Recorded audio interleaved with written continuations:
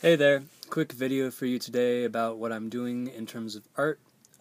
Today I'm studying Ashley Wood, and actually I'm going to be studying Ashley Wood for most of March, and maybe even a little bit into April, because I think he's that great. I actually grew up, like in my young adult life, first being exposed to Ashley Wood when he did Tank Girl and Metal Gear Solid comics. I thought he was great. He was the inspiration for me for where I wanted to go as an artist. I'm told by Noah Bradley in his art camp, which I'm doing, that you're not supposed to pick living artists because you could be making a mistake, but I happen to also know that another element of the art camp is basically intentionally choosing people that inspire you and doing studies of them to try to understand why you're attracted to them and what you want to learn from them. What I want to learn from Ashley Wood, palette knife work, quick figures, eroticism inside of comics, the ability to paint figures in a rapid way, in a sort of like a la prima painting, but for like lewd figures. That would be really cool. I like that kind of like messy palette knife style. I think that's really great. So I've finally, I've been wanting to actually study him for a while, and I think what I'm going to do now is go through the art camp imaginative study week, which I need to basically do like a certain number of master studies and a certain number of imaginative studies. And I think what I'm going to do is just do the master studies of Ashley Wood, and then do the imaginative studies as like derivation pieces from the ones that I studied.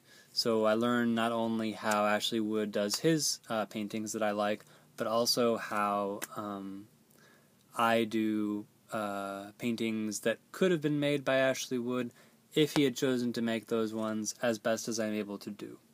And that's kind of the direction I'm headed in for the next maybe month or two. And today we're just starting things off with a nice study, just to try to pick up some skills and see how it goes. This one that you're watching right now is basically like the most interesting thing I know about it is just this large gray mass in the center is actually like a type of black gray, like a gray black. So when you look at the color triangle that I'm working with right now, there's a sort of like an edge down here on the far desaturated side where the darks that you're using have this gray context, and what ends up happening in terms of like relative color, I suppose, is that these become a little bit more blue, like, whereas like if you're in the dark but the saturated side of things, then it turns out to be a little bit more like red or crimson type thing.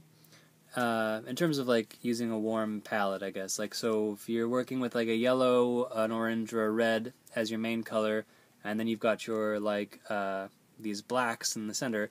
I just noticed that Ashley Wood's characters, they've got there's a number of things going on here. There's like in this particular painting, we can go into the other stuff later, but in this particular painting, there's the center gray-black, which sort of offsets the more saturated red spots, which are located like around the thighs and the breasts. And then there's also like some pretty cool like brown yellow type things for like shading on the face. The hair is nice because it starts at like a probably like a gray-black again, and then it sort of like fades into like, let's say, like an orange and then a yellow. It's kind of cool. Nice little shapes there. I personally think this painting turned out really good. I'm excited that I was able to like pull something off like this. I've done 3 studies so far. I've got a whole bunch that I printed off of the internet. I'm going to do a bunch more.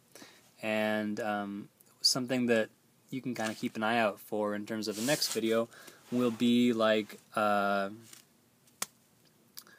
basically it's March, and so we should be doing March of Robots, which is fantastic because Ashley Wood actually has like this really great series called PopBot, and I'm definitely going to be studying PopBot and then trying to do some derivative, sequential art, imaginative work based off of the PopBot series for a project I'm working on in March, and then maybe develop that a bit further in April. We'll see how it goes. But yeah, that's about it for today. Hope that you have a good day. If you're interested in learning more about these master studies, you can go take Noah Bradley's art course. This is a good example. There is a video that Noah Bradley has for free that I have followed that I've been learning a lot from. You can study there. And other than that, I just say subscribe and watch the next video, because I'm going to be trying to release one of these each day. And you'll sort of see the process that I'm going through as I'm trying to apply learning and derivation and project construction and marketing all together inside of this thing. And I've been working on how do you do this? How does one do this for probably years now. And I got a pretty good feeling about this one. So we're gonna see how it goes in this next month in March for March of Robots, and see if I can't synthesize this stuff and find a good path forward from here. Okay, that's all. Have a good day, and I'll see you tomorrow. Bye bye.